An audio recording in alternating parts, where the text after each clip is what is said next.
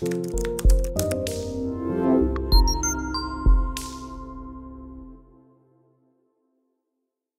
to another edition of TokStocks. I'm your host, Keir Reynolds, and today I'm pleased to have Sean Black, Chief Investment Officer for Happy Belly Food Group back. It's our second time sort of speaking, and it's a little bit long overdue. I was supposed to do this update in July, but had a kid and got evacuated for some forest fires, so a little bit delayed. However, thanks very much for fitting me in. I know you got a busy time of it yourself. What's going on? Well, thanks, Keir, for having me, and congratulations on the new arrival, new addition to the family. Thank you. We've had a great year so far, and business just keeps growing. That's the name of the game, right? Keep building the business.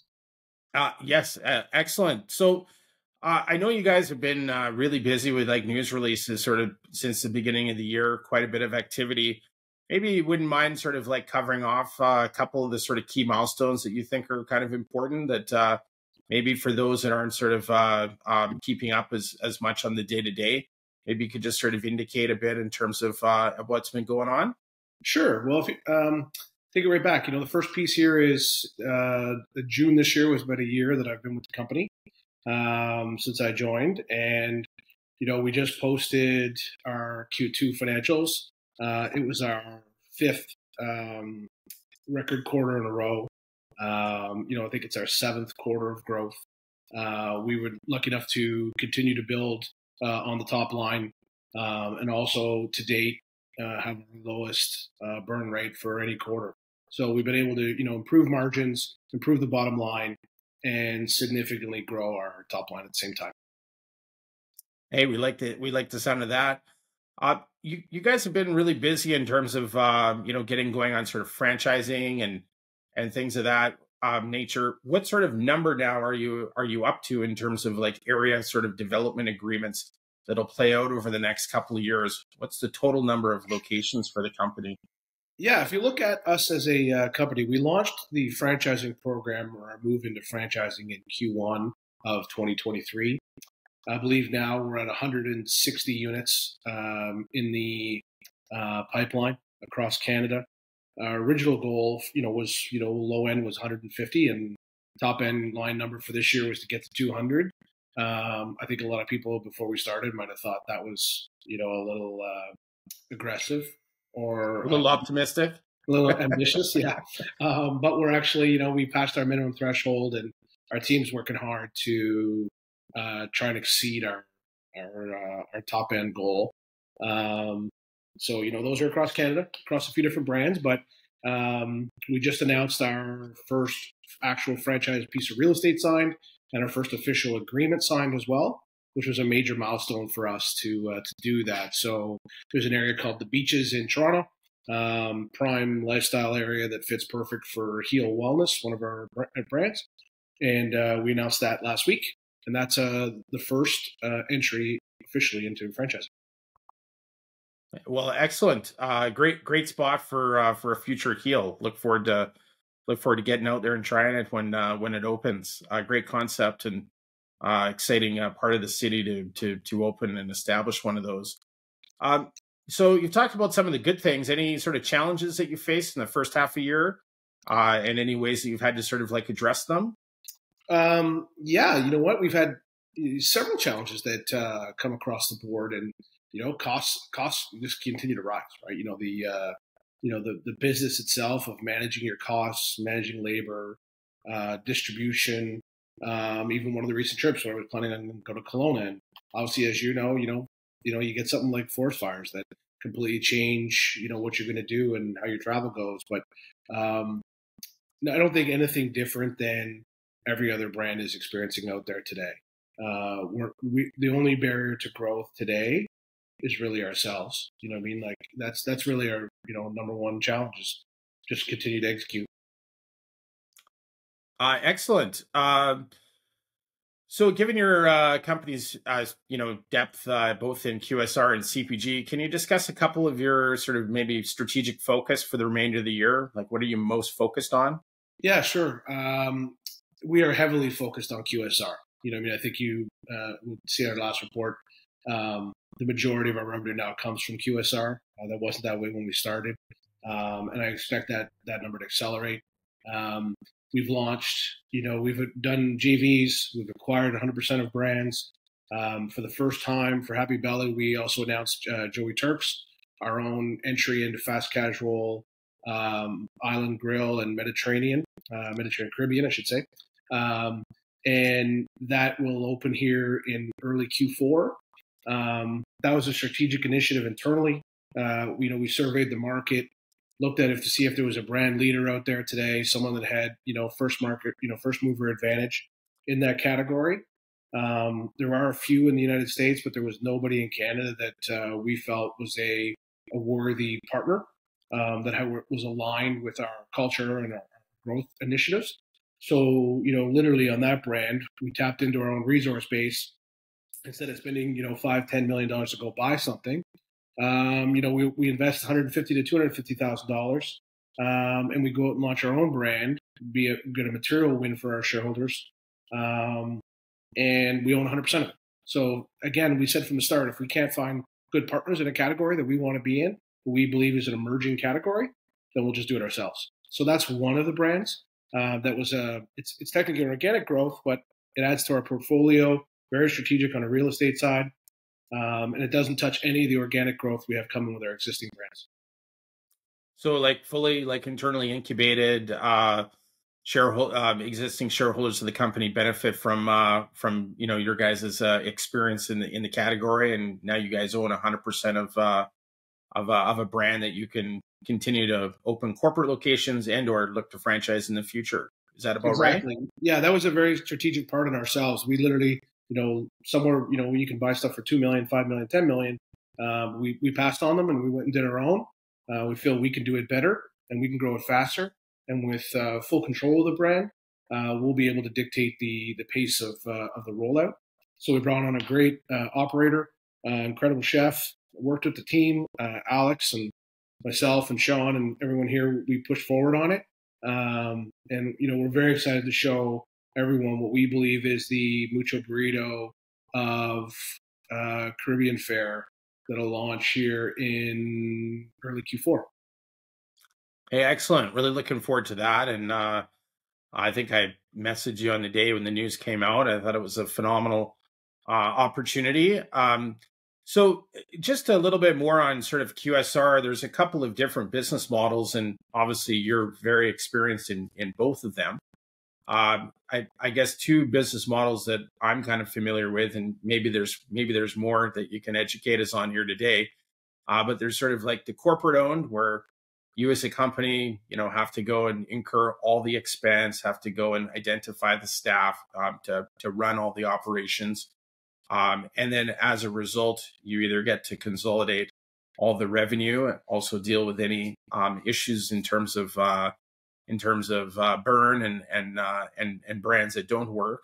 So there's that model. And then the other model that I'm kind of familiar with would be more on the franchise, where you can go out and sort of sell the franchising rights, have somebody else set up the location, the facility, operate it, and then obviously the franchisor will receive sort of a royalty or basically stream of revenue on an ongoing basis. The risk there is that revenue goes to zero if the group is not able to perform.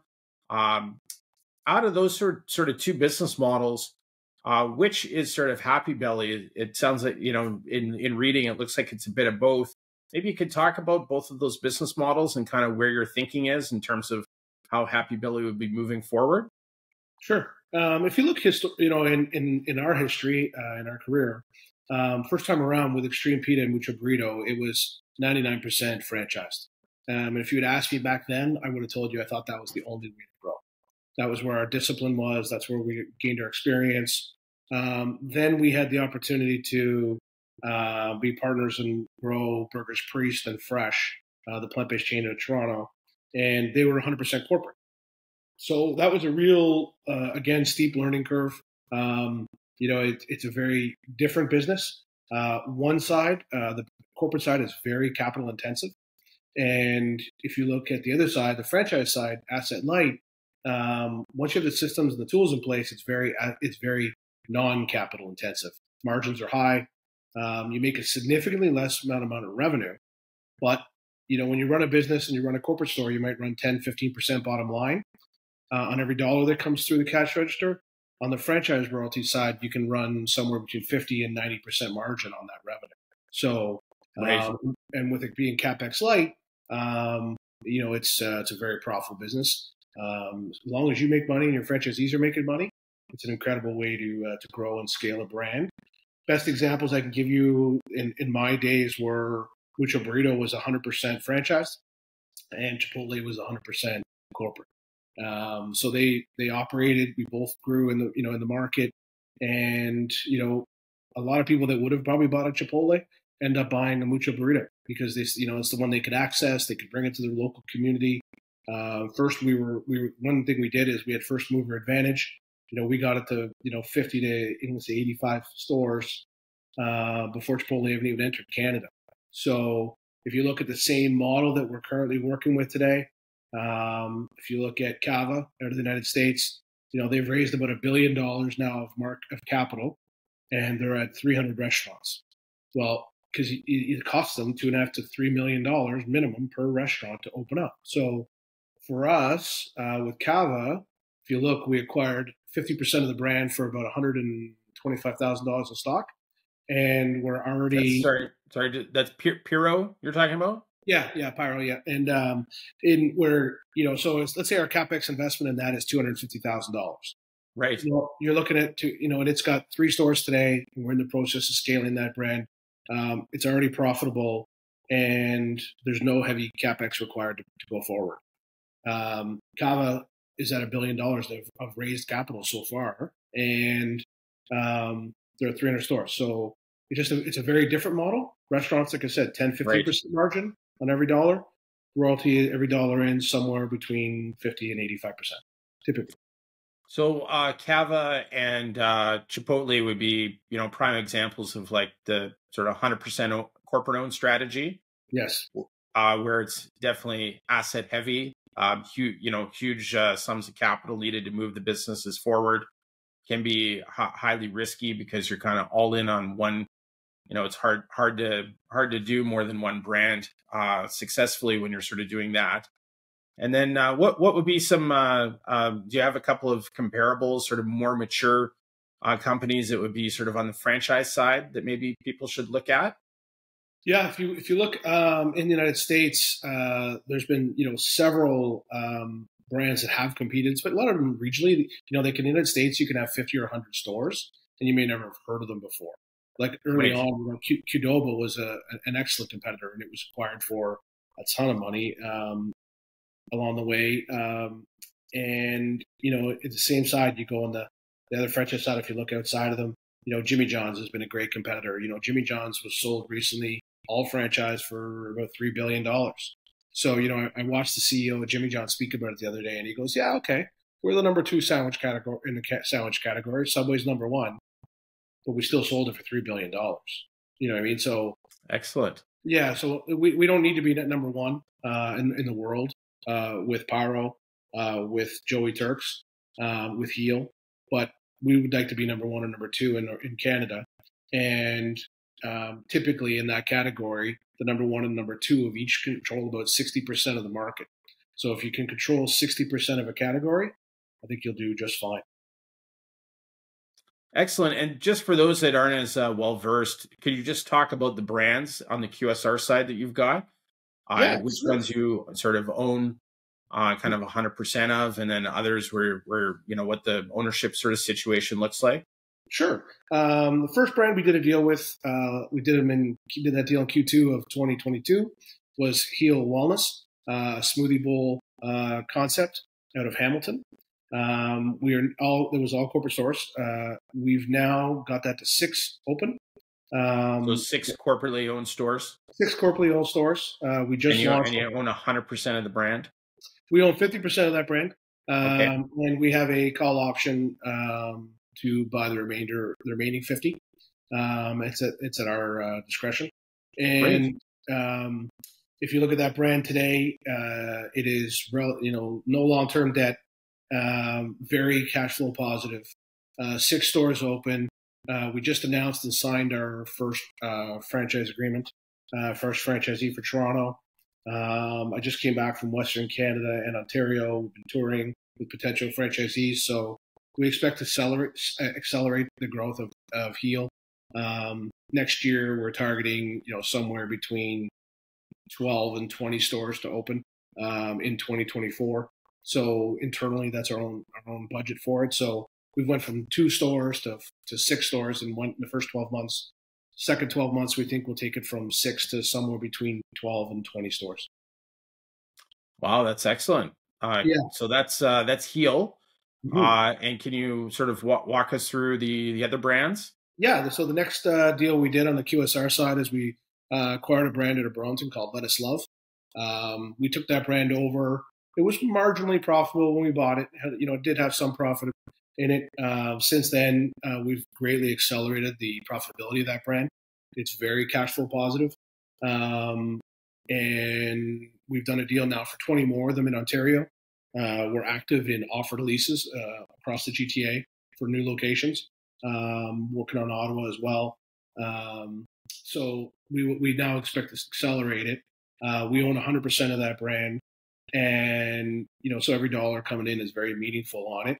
And so with 20, deals done through an area development program, it's asset light for us. We don't anticipate having to invest much more in it. If it is, it'd just be a reinvestment of profits because now that brand is actually, able to do distributions and kick back to the parent company, which is a beautiful thing. Great. So Yeah. that's Let Us Love. That's right. And then the next one we did was PIRHO. George, great gentleman. I met him when he first had 1 store. Brand wasn't ready for us. He got it to 3. Spoke to him again. Had a great opportunity there. He has a Baton Rouge background, so he's a very experienced operator, but needed help with scaling, bringing it to across Canada. So we did a 50-50 deal with George on that deal. We have the option to buy the remaining 50%. And we are in active lease negotiations and franchise agreement process across Canada with multiple candidates. And I think imminently people will start to see us announce that rollout across Canada. And again, we're going for first mover advantage, tying up the real estate, getting the early franchisees that are good ones. I'm going back to the team and back to the well here on some of my great operators and guys I've worked with in the past to get scale quickly. And, we want to be the leading fast casual Greek and Mediterranean on the healthy premium side across Canada. And so that would be playing kind of in the Cava type territory. They're obviously a pretty well-known group with their IPO and what's been going on in the US. They're primarily kind of focused in that market. So this would be sort of your spin on that kind of cuisine. This is a direct shot at what Cava was doing. We targeted this brand with an idea that just like Mucho Burrito was to Chipotle, Cava is to PIRHO is to Cava, but we're doing it asset light, franchising across Canada, and that is a key piece that'll help us scale quickly.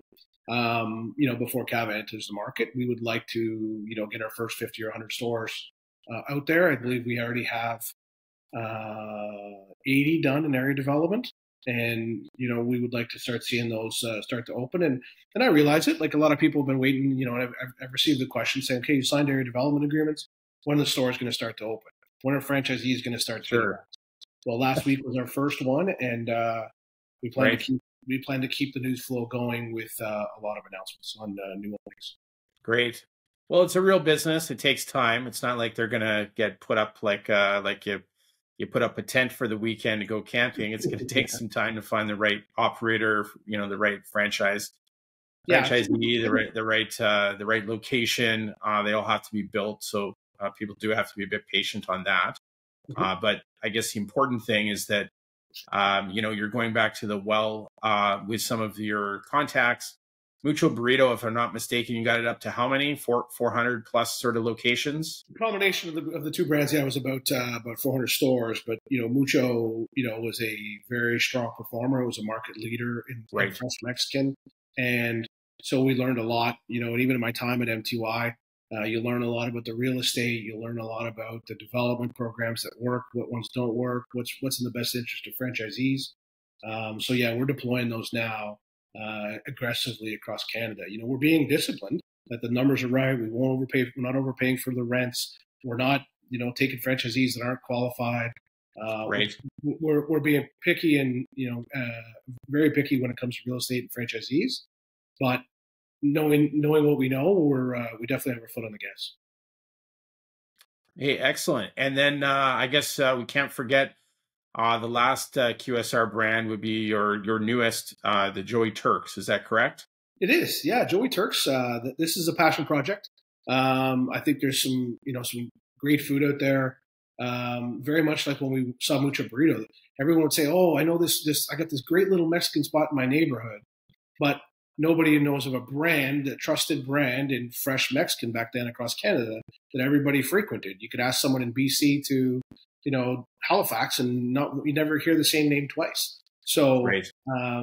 This is our answer to all the little independents and the little guys that are out there that run a great business and great food, but it'll never scale and never be a national brand. So we went fast casual again, just like Mucho Burrito, and we put together a platform in Caribbean, and from an island grill standpoint, because it's got some influence from a few different islands, that we think is phenomenal. I think the food's excellent, so I'm very excited to kind of pull the curtain up and let people see it in October. It's our intent to open. And I think people are very excited. I've had calls, for several of the brands across the market. But yes, from an investor standpoint and from a potential franchisee standpoint, Joey Turks certainly had my phone busy when that was announced. Great. Well, it seems like a category that everybody's got like a favorite spot. But again, if you go across the country, everybody's going to have a different one. Yeah. You don't ever see it really get, it's not one of those things you're at an airport and you go to the food court. It's not really represented. You go to a mall, go to a food court, it's not represented. You go to a shopping plaza where there's a lot of QSR, tends not to be very well represented. So it looks like a great category that, some good the biggest landlords in the country. Some good open ice there for you to bring some cuisine like that to the forefront. Recognized and trusted Caribbean or Island Grill is just not represented in Canada. Some of the biggest landlords in the country have called and said, "Sean, is this going to be anything like Mucho or what I was doing before?" And the answer is yes. And they're like, "Well, we'd like to offer you a spot." So we're active discussions on real estate that'll be, for subsequent locations that would open in 2024 that could be very meaningful, high profile, great real estate. So we're just, doing our homework on the real estate and the operations, and we'll probably do more corporate as well as franchise. We'll probably grow them in parallel paths. But yes, we believe there's significant open ice in this category, underrepresented.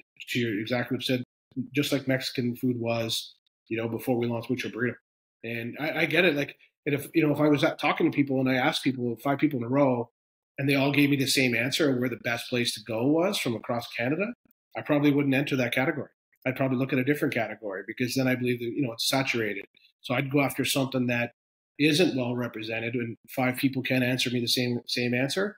Probably more interesting to me as a category for expansion, especially organic. If there is one that's great and it's still small and everybody gives me the same answer, I'm going to go try and buy it. And I'll buy the leader. But if there isn't a leader, we had to get Alex and the team to dust off the aprons and get back in the kitchen and work on the food and deliver something that we can be proud of. Excellent. So it sounds like, I guess in whole, you've got kind of a bit of a hybrid business model, asset light, where franchise as well as doing some corporate owned for some of the brands where maybe you still need to incubate and develop out sort of the brand identity and the menu and sort of get some success under your belt before you can really kind of franchise it out. Is that sort of what I'm hearing? Right. A lot of times, people want to, we like proof of concept, right? So I'd rather, if it doesn't exist and I can't find it, then I'd rather open it ourselves and get the proof of concept before we start franchising it. So that's sort of what we've done in some of them. And some of them, sometimes you want to put a beachhead in a market to launch. Then we'll do that as well. But yes, when the unit economic model is really strong in a brand, we have no, if we find a great piece of real estate, we don't have a franchisee for it, then I'd prefer us open it up ourselves, put our own capital at risk, versus just passing on the site. So yes, and then maybe over time we'll refranchise the site. But I typically won't pass up on a home run piece of real estate because I don't have a franchisee. And sometimes we will do a JV. We've even looked recently at a few opportunities in the United States for us to expand potentially one of our brands. And maybe we will co-invest. Maybe we will be a partner with somebody in the United States. If the right partner comes to us and says, hey, I'd love to bring your brand, but would you co-invest or would you do something with us? We'll have those discussions. And I think over time, some of our brands will be ready for U.S. entry. Excellent. So right now, 100% of locations based in Canada, but you're also looking a bit south of the border, potentially in the right deal. Yeah, exactly. And for M&A, we'll look in the United States and also for our own brands for organic growth. We get a lot of inbound calls for M&A out of the United States, and it's just about the right deal, the right brand, and we feel, maybe we can take it and also bring it to Canada and leverage our resources here. And maybe we use kind of like what MTY did when they acquired us. They used our platform in the United States because we had, I think, north of 50 stores at the time. They used our platform to leverage, Thai Express and other brands and bring them into the United States. So if I could ever access the right platform and the right team and the right brand, and then use that as our, kind of our launching pad for other brands in the United States, certainly we'd look at it. But there's been no shortage of U.S. interest from some of our brands. Excellent. Good to hear. Just a little bit, in terms of the whole franchising. So you're no stranger to the model.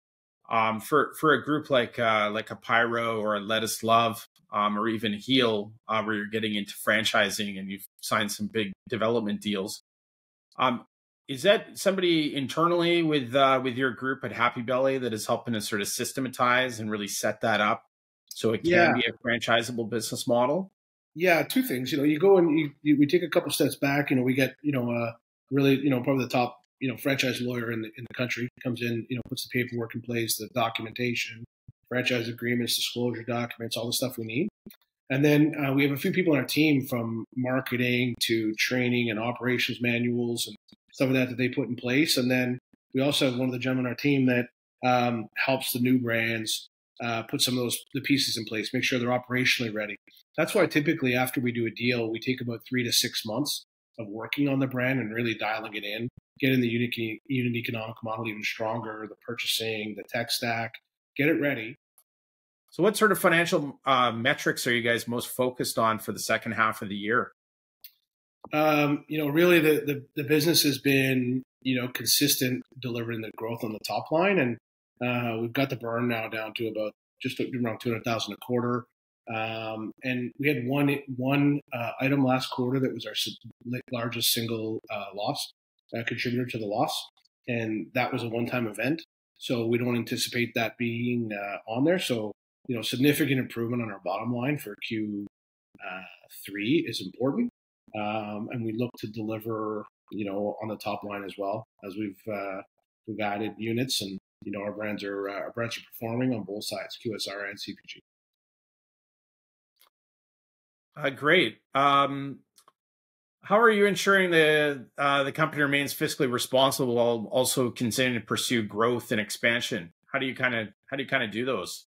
Yeah, that's a very interesting one. I think that's probably a number one challenge for anybody that wants to be considered a growth company. You know what I mean? As to how do you do that and not, blow up your cap table or, spend every penny that comes in the door. And for us, Sean and I work with our accounting team and the guys in the finance and everybody every single day with the brands. We're in the restaurants, we're talking to the brands. We're literally working as a team to drive efficiency and improve margins. And we were very lucky to do that again in Q2. And we continue to get better at it. We don't ever want to say we're the best, but we continue to get better and improve. And I think so far in Q3, we're going to show that that's working. And as well, with more organic growth coming, I think that'll accelerate us in 2024. Can't say we'll always deliver a record quarter, but we want to deliver improvement and something that everybody can look forward and say, okay, well, they got more units opening, more restaurants coming, so their royalty revenue naturally is going to go up, and that's what we're going to do.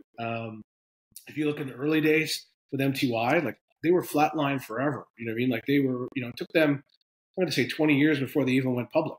And then, where they were working on the business. Well, I'd say, I've been here a year, and in a year we've accumulated more brands than they had at that time, and we've delivered significantly more growth.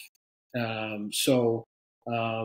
just think we just got to be patient, stay disciplined, and focus on that bottom line of the business. We're not here to win headlines and say, oh, we have lots of revenue, but we lost our shirts, like a lot of other, small microcaps out there do.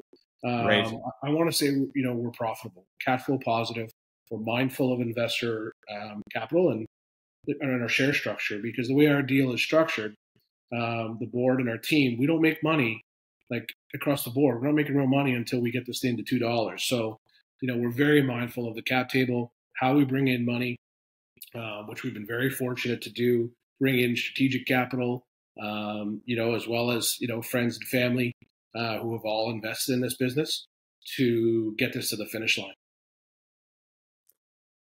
Great. Well, what for those of you who don't know, you're pretty sort of active, sort of in communicating with shareholders. I would say you're probably, I know you're busy. I don't know when you sleep, but you certainly have lots of time for people that are shareholders of the company and take time to kind of answer questions, which I think is very important. And I think you go way above and beyond what a lot of companies sort of management do. So good on you. In terms of that, you've kind of used a few times things like, the term sort of like boring or, just quarter over quarter sort of growth. You've brought up sort of having a look at like MTY. That was sort of a slow and steady sort of wins the race sort of stock. That's something where you can go back and look at the stock chart, about 20 years ago. So that was definitely took a long time to sort of develop. I imagine you're sort of using some of those words intentionally. Is that to sort of attract the right type of investor, the right type of shareholder who's not looking for like a quick flip, but is looking to stay on board and be sort of a long-term shareholder to give you the runway to build a business, which again has some reality to it. It takes time to there is to some reality on to some it. of these things. So is some of that done by design? Yeah, you're 100% right. There is some reality to what I'm saying. You know what I mean? And 100% it is intentional because I want to set the expectations. I don't want to be one of those other, fake executives that come out and blow smoke up everybody to, just to move the needle and then drop a terrible financing on their head and justify it that I just created all these bag holders. I spent 1.5 or $2 million on promo. Yeah, the promo guys, made a ton of money, at least or the guys that are friends of them, so they got the jump on it. And now you've created all these bag holders and this tax loss selling that's going to get crushed them at the end of the year. Well, we're literally being on the discipline side. We are being disciplined in our messaging as well. We're trying to create a long-term compounder here with this business. And that's exactly what MTY did. They used their free cash flow. Every penny that came in the dollar came in the door, went back out in an M&A, and they continued to accelerate. Well, we're doing it as well, but we are more so using it for organic growth than just M&A. We do believe M&A will be a part of our story in 2024 and 2023. I believe there's lots of opportunity for us to add significant M&A to our business, our core business today, especially on the QSR side. But every dollar that we have in the bank today, and we're very fortunate to have plenty of money in the bank, lots of runway on the business, is being used for growth, right? Because that is the quickest path for us to get to profitability. Not necessarily move our share price, but it is the quickest path to profitability is driving organic growth. And that's where our money is being spent. So I don't have the extra $2, $3, $4 million to spend in promo and, and drive it, up or, Sure. maybe we would have considered it, you know what I mean? But it's the reality of our business is for the long term people that we're trying to do, and you know, and the time that we've taken to clean up the float, we're like definitely allergic to, as you you know, to doing it in a way because that could kill us, right? And that would put Sure. us out of business if we blow our money on promotion. Banking it on Right. a hopeful raise, like we can raise money, so I don't need the share price to go up. And we last raise was done at a convertible at 30 cents, and you know we're buying in the float. So the only purpose that I can see today is to try and drive the stock up so that I can get, you know, if I'm going to issue paper to an M&A deal so it gets it up at a higher price, or I'm trying to raise money. Other than that, I don't know like why else we would just try and move the share price. I'd rather move the bottom line of the business than I would Sure. the share price. That makes sense to a degree. I guess in a fairly recent news release a couple months ago, there was some mention about seeking approval to reduce the conversion price for last year's convertible debenture. It was Yes. supposed to convert. I think there's about a year left on it. Converted 25 cents. And you're looking to reduce it to 20. Is that sort of being done based upon sort of market conditions? And do you expect most of those shareholders to convert? Yeah, like we're very fortunate that a big portion of that conversion was done through family, friends, and some very strategic shareholders. So two things we wanted to do in there. We want to provide a return for those investors that did support us early when we were really early on this journey. I think when we first started talking about doing that internally, we were at like 7 or 8 cents. We wanted to raise money and we were going to try and raise it at 20 cents. And I'll be honest, a few people did laugh at us because the story wasn't out there. We hadn't delivered the record numbers and stuff yet. And people were like, oh, I'm not giving you money at 20 cents. Like, there's no way. Banks literally giggled at a conversion at 20. So to reward properly across the board and with, you know, the macro out there the way it is, the year two of that conversion was supposed to go to 25 cents. We just left it at the original price of 20. So there's actually like, you know, no impact to it today. But I think that's end of June is when that Yes. conversion is. So there's about a year left, just a little less than a year on that conversion, and we do believe that the majority of that will convert at that time. And And that was for how much? About $1 million, was it? 2 million, 2 million. Okay. 2 million, yeah. And we still have about $1.4 million, $1.5 million in the bank, and we have profitable businesses across the board. And those people are also getting paid, aren't they? Like interest to sort of wait. That's right. Yeah, they got paid on a quarterly basis. They get paid 12% of their money. Well, we'd certainly hope to see all of them convert then. Yes, and that's what you will see. That's good. We know where that money is, and Sure. we will look for that to convert in 2024. Right. Yeah, So in terms of some of your guys' own structure, you've got like some warrants that obviously are based upon hitting certain share price sort of that's right. threshold. Yeah, our internally, the board and the team, the way it works for us is we have about 27 million performance warrants, which if they hit the strike price, we have to cut a check for in total about $5.4 million into the company. So Alex, Mark, Kevin, myself, we would have to write the check for the 5.4. But to earn those, we have to get the share price $2. So we got some work to do. Don't get me wrong, but that is our our single. We all have a singular focus within the team, and it's building the business. There's enough value there that people are willing to pay $2 a share. I mean, that's why we're here, and we don't hide it. We actually purposely put it out there in the public domain. And a lot of guys ask me, when you joined this company, why didn't you just take a whole bunch of free options and like set yourself up forever? Like you guys could have done it based on your track record. And enough of us have been burned by other, BS CEOs that we wanted to do this old school. We wanted to build it based on profitability and give everyone a chance to participate. I knew about M2Y. The first time I knew about it was 30 Right. cents. Right. I knew about it at 70. I knew about it, but I never participated. Sure. So, well, I guess if you look at their, stock performance over the years, it went from like under $1 to what, like $65 a share or something like that. Yeah, it was. They went public at 20 cents, and their recent high was about $73. So it's been one of the best, compounders in the history of the TSX. So there is a path there and a playbook that we can follow, and we certainly are for the most part. We're just trying to deliver more organic growth. Right. And so if you look at theirs, again, you guys are different businesses, but the same sort of sector.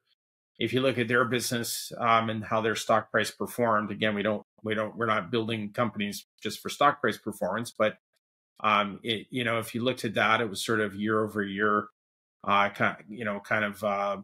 doubling sort of effect.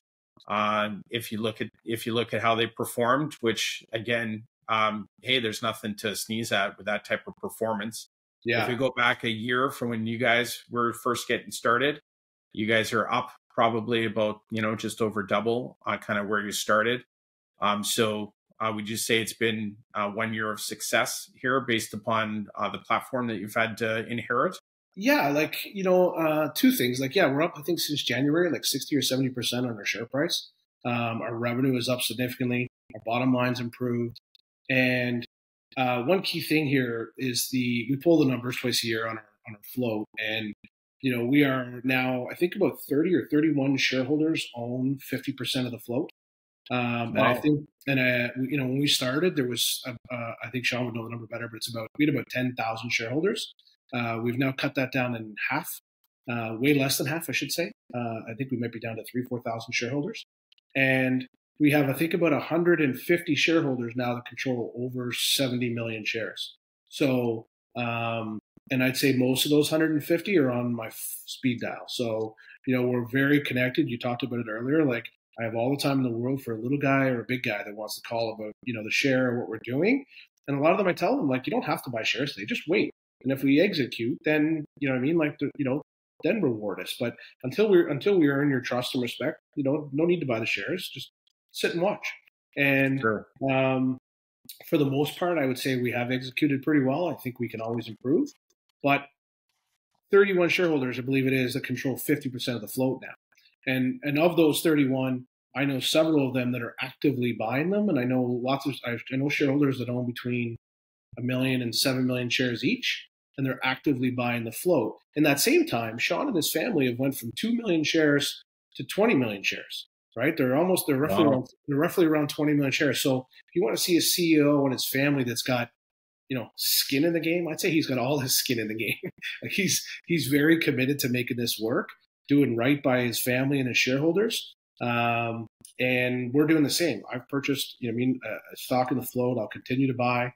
And we'll continue to build value. But the key here, 31 shareholders owning 50% of the float. That's a big difference from when I joined and there was 10,000 shareholders. So we did have a real cleanup effort to do on the cap structure of the company. Right. Now we have money in the bank, and we've increased insider ownership, I think, from 2% to, I think with what's coming here, we're about 15% now. So we've increased insider ownership dramatically. We're soaking up the float. Way more work than I ever thought when we started. I underestimated actually how long it would take to clean up the float. My original investment in Happy Belly, well, back then it was called Plant & Co., was at 20 cents. All of us put our own capital in. We put about $600,000 in at 20 cents. We have warrants, that'll come due next summer. Internally, we can easily exercise those and put more money in the company if we need to. And I didn't think it'd be traded this long down here. And, but then I have some friends that bought at 8 cents, 10 cents, and bought 1 million shares. And one lady, called one of her brokers I know very well. She bought 1 million shares at 10 cents. She's like, wow, she's ecstatic. She's up 70% this year in her money. Those are good. That's a pretty good feeling compared to the other way. We're not interested in creating bag holders. Well, that's great to hear. So I guess, sometimes you and I have gone back and forth. I've needled you a little bit on some stuff. I got to say, I'm not a big fan of Friday news releases for good news, but you guys do it by design. What's the thinking there? Sometimes, believe it or not, it actually isn't within our, that's when the news is coming out. We do try and put it out, and not manipulate it. We try to put it out when it's ready. Sure. So sometimes it does actually happen, And we're like, oh God, people are going to think this is like totally on purpose. You know what I mean? And it's actually not always on purpose. Sometimes if it is strategic, because yes, most companies put out, it's a quieter day, going out on a Monday or Tuesday when all the big guys on the big boards put out typically all their news. You know, a small little company can get lost in the weeds, right? Like there's just a lot of noise out there. And a lot of people do expect bad news on Fridays or Friday post, 4 o'clock. And oh my God, somebody just issued somebody on the company 10 million options. They paid out all their guys with. Not for you guys. Those are not your Friday news releases. No, exactly. Fridays are usually before open, but yeah, still, I sometimes go, why on a Friday? You know what, though? Anyway, that's but at okay. least you read it. You know what I mean? You didn't, I missed it. I was so much other stuff going on Monday that I didn't even know that it's all over my Twitter feed, because you do have some Twitter warriors who make sure that we cannot see it. But anyway, that's okay. So it's a little bit by design. So it's so you can get a few more eyeballs on it, not get lost in the shuffle. Part of and it then is it's also sometimes, just materially when the news, like when it has to be put out. Yeah, it is. And, we'll try and mix in a few for you the rest of the year, Kira, that's not on a Friday. Keep you interested.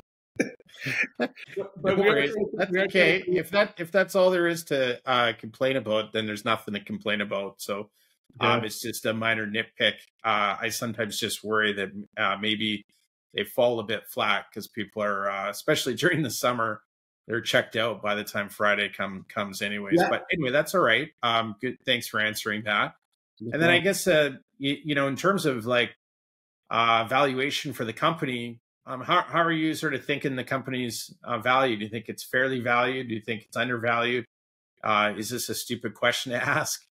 No, I don't think it is. It's it's always a tough question to answer, right? For sure. Sure. It's very, eye of the beholder. And all I can tell you from that standpoint is, from 20 cents down, I've been actively buying. And even post news, normally you always notice after news releases, like I don't buy it in advance of the news release. I typically go and if possible, and I'm allowed to, I buy post news releases to show, my own support for what we're building. But, I'd say if it was just on today's value, you could argue all day long whether we're overvalued or undervalued. And it would be a good debate by some.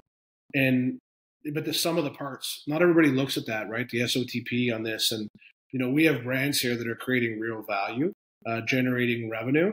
If you look at history here, some of the brands I've sold are, able to be worth $50 to $100 million. And we now have, 4 brands on the QSR side and growing, ideally, and we got CPG brands. I think if we were to ever go to market at some point in time across the board and sell them, I think, individually over time, they'd be worth more than our market cap. I believe, certain ones we have today that are already growing based on their actual free cash flow that they produce when you take out the pubco costs. Sure. Some of the individual portcos or portfolio companies are going to be worth way more than our market cap imminently. So we're okay with that. We'll buy back stock ourselves personally. We will, continue to educate the consumers, from a customer standpoint, right to our retail investors or, institutional investors, and keep building the business. And, if, yes, we talk about social media and we do have a presence out there and, because I don't think anybody can tell the story better than either Sean or myself. Right. I think we're the best at communicating. Yeah, you guys do a great job. Fantastic job. We're not going to BS anybody. Like there's no need to, right? It doesn't affect my life for one bit if the stock goes up or down or a penny or not. You know what I mean? What does affect it though is the quarterly numbers. I believe that it's completely within our control for the next 1, 2, 3 quarters, how the organic growth and the inorganic growth that's coming. We do believe we will execute in opening more new organic units. I think we'll add more area development deals. I think we will do more M&A. And I have that capability with what's in front of us today. There's no shortage of a pipeline of new stores coming or M&A. And ideally, we'd like to get ourselves at least to 10 brands on the QSR side, and that's the goal. Yeah. Okay, so you're going to get to 10. That's my own number internally. I want to get to 10 brands, and that we can actively show 10 emerging brands, all opening units, And you could do the math, whether they all open 2 a year or they all open 10. But if, let's say, Right. I mean, if you had, MTY scale never came from any one individual brand. Sure. Today they're at, 70 brands plus. If they all open up 5, they open up 350 restaurants a year at MTY. So Right. if we have 10 emerging brands that across the portfolio, if they were all able to open up 5, that'd be 50 new units a year. Well, if we're able to deliver 50 organic units a year across the board, I think we could build this into a beast. Yes, that sounds like phenomenal growth. And MTY are up to what, over 7,000 locations now, are they Over not? 7,000 locations. I actually personally believe they're very undervalued. They have a dividend. They produced last quarter, I think, about 45 million in free cash flow. When you combine the debt plus the market cap, they're about 2.5, 2.6 billion Canadian. They're worth about half of Cava, and Cava doesn't have near that cash flow or the dividend. So, when I look at it that way, I think MTY is undervalued, but 7,000 restaurants, and they'll probably produce 250 million dollars in free cash flow, and they pay a dividend. So Right. I do call that boring. It is, what I mean. But Stanley, I saw him cash out recently another 40 or 50 million dollars of the stock that he sold. So I think he's pretty okay. Yeah, for sure. Well, obviously, I'm quite biased as a shareholder. So I certainly, want the company to be, growing and being and having you guys be rewarded for your hard efforts. Otherwise, at some point in time, I guess I would worry that, hey, if it's not happening, that you're going to want to move on or take on other things that might be easier.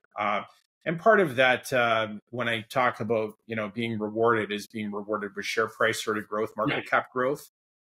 So certainly, you guys have been busy. You're very busy with a real business that takes a lot of time and energy. Also, with your track record and the team, along with your own capital markets experience, you're not only an incredibly well-known QSR executive and who's delivered, but you're also like very well known to a lot of individuals as a great check writer and a big time investor, sort of in the small cap world. So you kind of cross over a little bit into not only being a great operator but a great investor.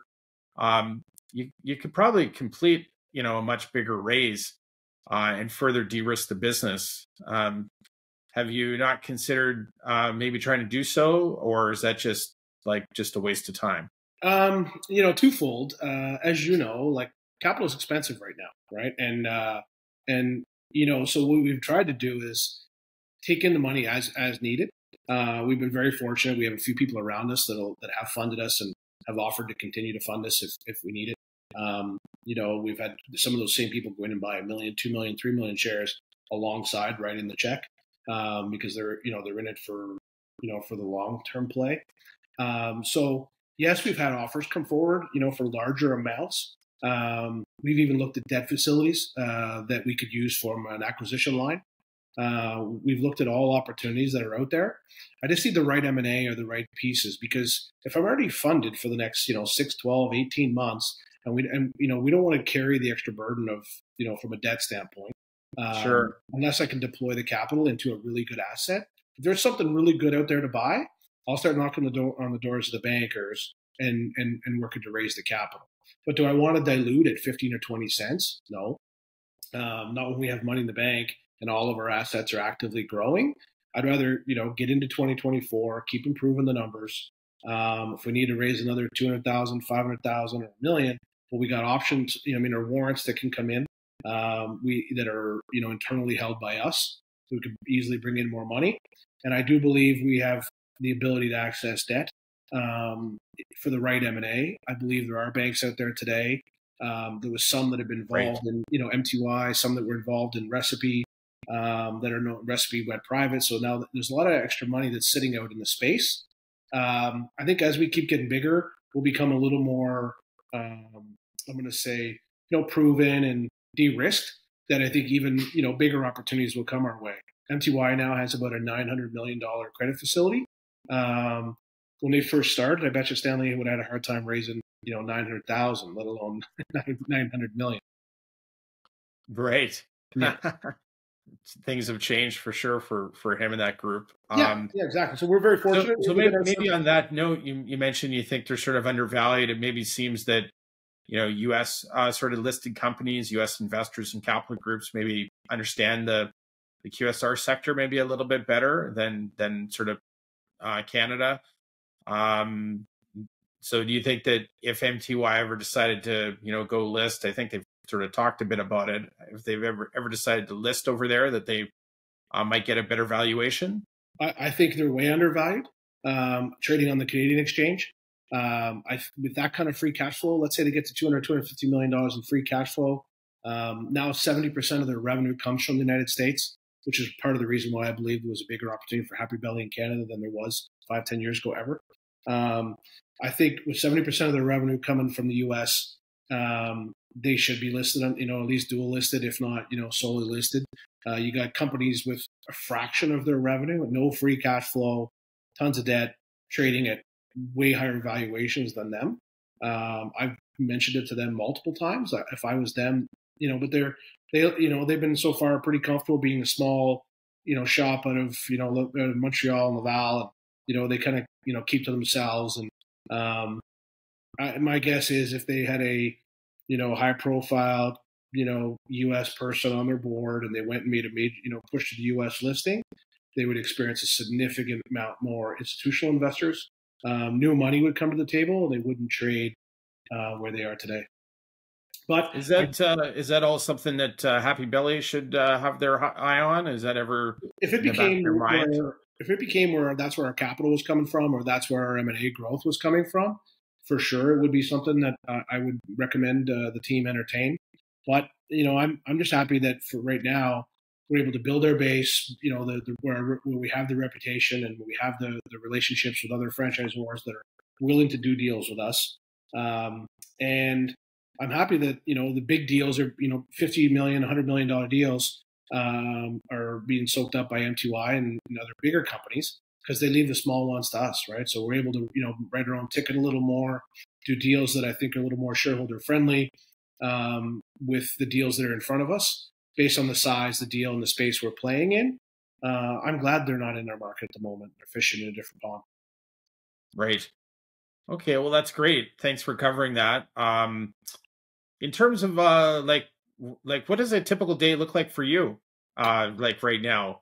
Can you I can imagine you guys are busy with all the brands and obviously following some of your social media. You're having to sort of do the gut check, you call it, where try new things. But what does a typical day look like? That's a good one. I read a lot. I am usually up pretty early and up pretty late. And usually I try, 5 to 7 days a week. I'm in at one restaurant or another. Sometimes, 2 meals a day or so, at least one. Monday, Tuesdays are big day for meetings. We do a review on all the brands and our team together. So I don't, as Monday or Tuesday, I don't as often get into a restaurant as I'd like. But the rest of the week, it's typically a busy day between, probably right now, I'm going to say 75% of my time is spent on real estate, securing the sites for the brands across the country. I'm personally putting my my own fingerprint on each of the brands and the rollout strategy. So that's why I was just in Alberta and BC and stuff like that, because we're very active in the real estate search in those markets. We've got some significant unit commitments out there. So now it's about rubber meeting the road and signing the real estate and signing the franchisees. So probably 75% real estate right now, 25% M&A, looking at the other deals that are out there. Because right now we've been getting anywhere from 2 to 5 inbound calls a week on M&A. So sometimes, you're going to go check out the food, check out the sector, look at the, meet the founders and see whether, they're worthy of a JV with us, an opportunity with next level partners, or even a full opportunity that's out there. And we have an active pipeline. Then there's some maybe you just brought it up. Maybe you could talk just briefly here on Next Level Partners, what it's all about. Yeah, Next Level Partners was another way to leverage the bench strength we have. You get a lot of brands that either meet one of two criterias. They're just not ready for us yet. They're just, hey, I don't want to sell. I don't want to do anything. I'd love to access your guys' help, but I don't want to give up, a whole bunch of equity today. Okay, well then you have to either pay us with equity or pay us with a check, to get us there. So some of them do decide to pay us with a check and get help for 6, 12, 18, 24 months, depending on the agreement. Typically about, they're usually 6 to 12-month agreements where they'll write us a check to leverage our team. So we'll come in, provide them support, give them guidance, help them with a strategy, and get them up and running, or accelerate them, or sometimes help them with some adversity they're facing. And for that, they pay us. And over time here, really that'll become, while we're building our brands, it provides a immediate injection of cash flow that can be pretty meaningful to Happy Belly while we're still building our own brands. So that's one option. But then the other option is some of these brands, we may work with them for 6, 12 months and kind of like, dating. And we may get to, peek under the hood a little bit, work with the management, and we may say, okay, now you're ready. 6, 12 months out, now they've got proof of concept and they're a little further along. Their P&L's, cleaned up. And it's a deal that now we can all of a sudden do, where before, if they're losing money and they don't have a path forward or something, like we won't do it via M&A. So sometimes it's that way. We're doing it also to work together. They pay us, we work alongside them. And then, 6, 12 months down the road, we may decide to, continue the relationship on an advisor role. And we may say, you know what, maybe now's the time we're going to buy you, or we're going to JV with you. So it is another revenue stream that we've entered into, and we do expect to expand that revenue stream here in Q4. Great. Well, hey, I've taken a lot of your time. Any sort of closing remarks or anything that we didn't touch on you'd like to kind of touch on? No, I think that, I think we sort of touched on it. Yes, to your point, we are significantly increasing our exposure in QSR. All of our brands are great. I love it.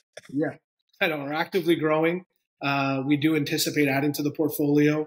We have an appetite to add brands and deliver significant growth that is forecastable. So I think we'll become more predictable with our growth because, as you mentioned, some of these deals, when you sign one, it may take once the location's signed, it may take 3 to 6 months to open it. Well, we'll start to be able to forecast our growth for 2024 even more on the QSR side because the leases will be signed. So we'll know when we expect openings, when we have meaningful growth in our revenue. And as we mentioned, high margin royalty revenue will become a big part of our story in 2024. So I think that's, if people are patient enough to wait till 2024, because not all investors are, we expect to continue our growth and add into our portfolio. Hey, excellent.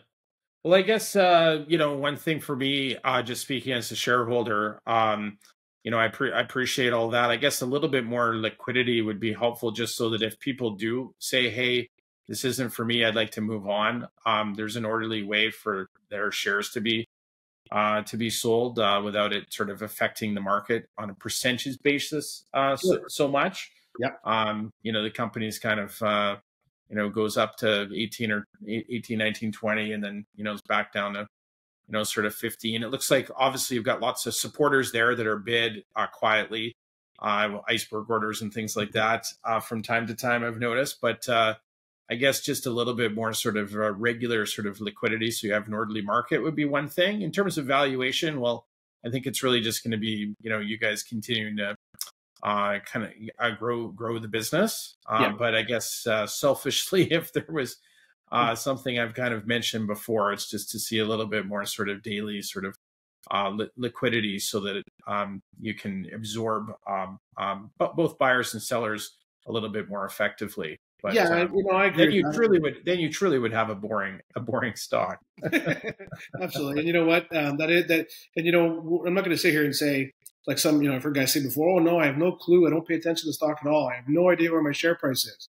Well, that would actually scare me a little bit. You know what I mean? Sure.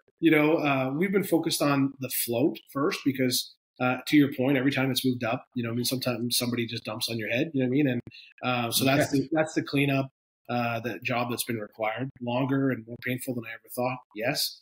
But the good news is, when I have friends that, own 1 million, 2 million, 3 million, or 7 million shares now, and continue to buy in the float, and maybe those guys that are putting those icebergs there, that between 14 and 16, that continue to soak it up. I do get a lot of phone calls post the buy saying, this is awesome. I hope these guys keep selling to me. You know what I mean? And so, because sometimes Great. it's a friend or somebody we know, and all I can tell you is, hopefully they're going to the right hands, and that will make the tradable float. If it is, sub 30 million now, hopefully they'll get smaller, and people want to pay for what's left. Well, that's excellent. Hey, Sean, really appreciate your time. That's a great way to sort of end it. And thanks for diving into all facets of the business. I wish you nothing but continued success. Obviously got a small stake in the business, and love what you guys are doing, and love seeing the news releases. It doesn't really matter what day you put them out on, but certainly very interested and intrigued with what you guys are doing. And it's nice to see, again, you guys know your business better than anybody and have expertise in both. But I guess just from an investor standpoint, I really wanted a bit more focus on QSR, because it's a theme that's sort of playing a little bit better in the sort of macro environment. And that is our focus.